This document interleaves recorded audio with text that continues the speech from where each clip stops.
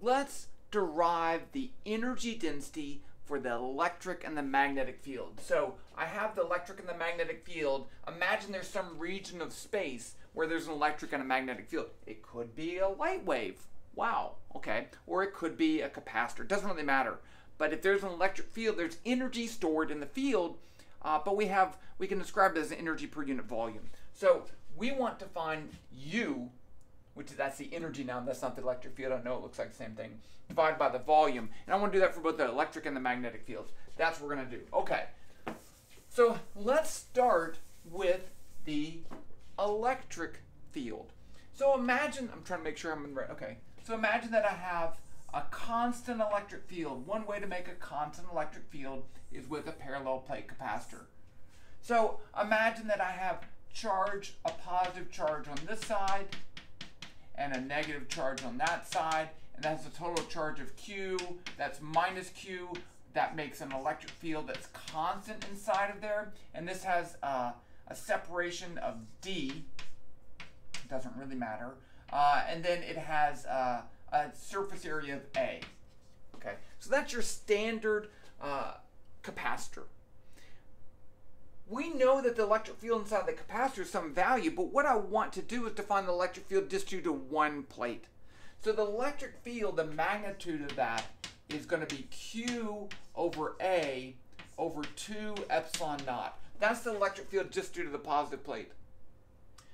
If you have the two plates added together, they both have electric fields in the same direction, so they both add together and the 2's gone. So that's where that comes from. But that's the electric field due to just one plate. So now imagine that I take that electric field and it exerts a force on this negatively charged plate. So if I just draw that right here, here's my negatively charged plate. It has a charge Q, and there's an electric force pulling this way, and I'm going to pull it this way, Fp. What if I want to take that capacitor and pull it apart? So I'm going to pull apart the capacitor, and I'm going to move it over some distance, delta S. So let's just draw this right here. So I'm going to move it to right here, and this distance is delta S. And so now we have a larger capacitor. We've changed the volume. There's our volume thing we're going to get to. Okay. So if I want to do that, how much energy would it take to pull that capacitor apart? Now I'm just pulling it a tiny little bit. So the idea of a parallel plate capacitor with a constant field is still true. I can pull it as a super tiny amount. It doesn't matter. But if I do that, then I can say the work is F dot delta S as a vector, right? The work done by me on the capacitor would be F dot delta S. And they're in the same direction. So this is going to be the pulling force times the displacement, but that's equal to the electric force. And the electric force, Fe, the magnitude of that, is Q times the electric field. And that's the electric field. So I can calculate the work, which is the change in energy. Okay, so work is the change in energy, and that's going to be equal to the force, Q times E times delta S. And let's put in our expression for E right there, and I have a Q and a Q, so I get Q squared delta S over 2 epsilon naught A. Right, Q over A is the common way of writing that because we write that as the charge density, the surface area density, Q over A. But I'm going to put the A down there, and that's what I get. So that's the work done in pulling the whole thing apart. Now, let's find the energy density. U equals the change in energy over the volume. And the volume of this new space, this should actually technically be change in volume. The change in volume is going to be this space in here. So that's the area of the plate times delta S. So I get delta E over A delta S. Well, let's put this in. So I get Q squared delta S over 2 epsilon naught, and then I have an A times an A, so I get A squared, and then I have a delta S. The delta S's cancel, and I have that. Now, you'll notice here that I have Q q squared over a squared and I have an epsilon naught. The electric field inside of there in the parallel plates, E is equal to q over a over epsilon naught. So E squared is q squared over a squared over epsilon naught squared. I mean, duh, right? So if I look right here, I have just an epsilon naught. I have the q squared over a squared. But if I multiply this by epsilon naught squared, no. I want to multiply by epsilon naught over epsilon naught. So now I have the epsilon naught squared in the bottom. I get that. So I have the 1/2 epsilon naught E squared. And that, we'll put it in a different color, is the energy density of the electric field, where epsilon naught is the constant. Let's write that up here. UE 1/2 epsilon naught E squared. Can you see that? Oh, it's barely, not really. Let's move it down a little bit. I dropped my chalk and I caught it. UE 1/2 epsilon naught E squared. Now I'll put a box around that. Okay, now we want to do the magnetic field. It's a little trickier, but we're going to do it anyway. Let's find the energy density in the magnetic field. And this is in joules per cubic meter. So you can make a constant electric field with a capacitor. What if I want to make a constant magnetic field? I'm going to use a solenoid, which is also an inductor.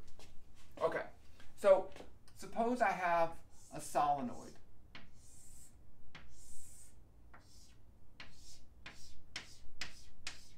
And I run some current in there, I, and that current comes out, I.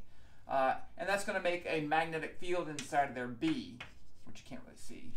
And if this has an area of A and a length of D, so that has the same parameters as the capacitor area in D, then B is equal to mu naught N I over D. So N is the number of turns on that loop. I can also find the change in potential, delta V, of the solenoid. The change in potential across here, I can write this as, I'm going to write just the magnitude, because we only care about the magnitude of the energy. I'm going to write this as L di dt. So this says that if I change the current here, it's going to change the magnetic field, which is going to change the flux through the loop, and it's going to make a backwards pushing voltage. And that's Faraday's law. And so we call this an inductor. So the value of the inductor, I'm not going to derive the value of the inductance, but L for a solenoid is equal to, oh my gosh, I forgot it. That's right. Mu naught N squared A over D.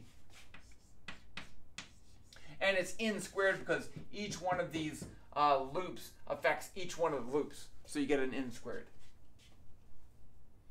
Now that's the voltage, and so I can now calculate the power. The power of any element is I delta V. If I know the current and the voltage, the product is the power. And I also know that the power is the rate of change of energy in joules per second, which is a watt. So now let's just put in this. I know this is going to be equal to I, and then delta V is going to be L di dt. If I want to solve for the energy, let's just multiply both sides by dt and integrate. So, am I still in the thing? Okay. So, let's put it over here. So, dE equals IL di dt, and these dt's cancel. And you think you can't do that. Oh, you can't do that. But you can. You totally can. Okay. So now, delta E, the change in energy, if I change the current, it's going to be the integral of L I di. Because that's what I'm left with. I can integrate that. That's not hard. L is a constant. So dE, delta E. Am I running out of room? I feel like I'm running out of room. I'm going to erase. I'm going to leave that there. So let me just put this up here. That's why I have a board, right? I have a board so that I can do this. Delta E is the integral of Li di. Well, that's pretty easy. L is a constant, I di. The integral is going to be I squared over 2. So this is going to be equal to 1/2 L I squared. That's the change in energy for the whole thing. Now let's divide by the volume. So I can get the energy density, U delta E, over the volume. And this is going to be this, 1/2 L I squared. And then I'm going to divide by the volume of the whole thing, which is A times D. Now, let's put in our expression for L. So I get U is 1/2. L is mu naught N squared A over D. Then I have A, D, D. I had another D down there, right? I had that A. And then I have I squared. Well, we get some stuff happening. A's cancel. D is D squared. And now I can use this. So I want to write that like this. So let's just put it as 1/2 mu naught. And I'm going to multiply this by mu naught over mu naught. And then I'm going to have the N squared, I squared over D squared. So I have a mu naught squared over mu naught. I just did a little trick there. And if I have mu naught squared, N squared, I squared over D squared, that's B squared. So now we have it. U is 1/2. This stuff goes with that, but I have a 1 over mu naught. 1 over mu naught magnitude of B squared. And I can put my thing around there. So my total energy density is going to be 1/2 mu naught B squared plus 1/2 1 over mu naught B squared plus 1/2 epsilon naught E squared. So if I have an electric and a magnetic field, that's the total energy density in the electromagnetic field. Do you have fun with the chalkboard? I like the chalkboard. But I don't know.